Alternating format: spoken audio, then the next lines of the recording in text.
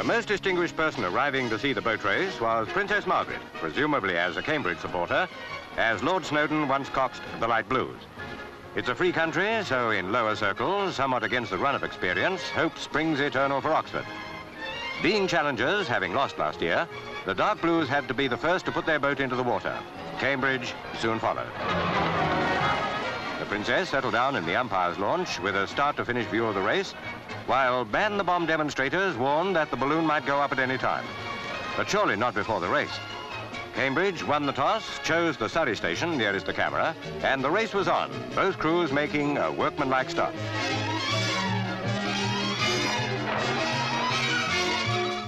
Cathay cameras on the water had Oxford nearest in view, and it must have heartened the dark blue fans to see how well their men were settling down to the task of pulling the 4 1/4 miles from Putney to Mortlake.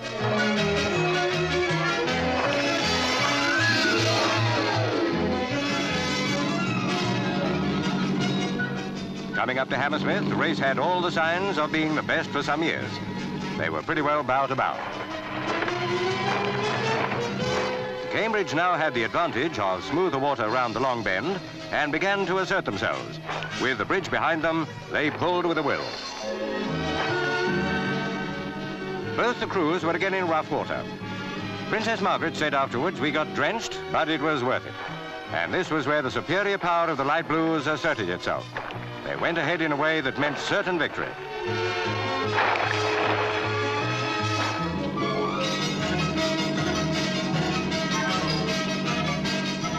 Oxford hadn't a hope.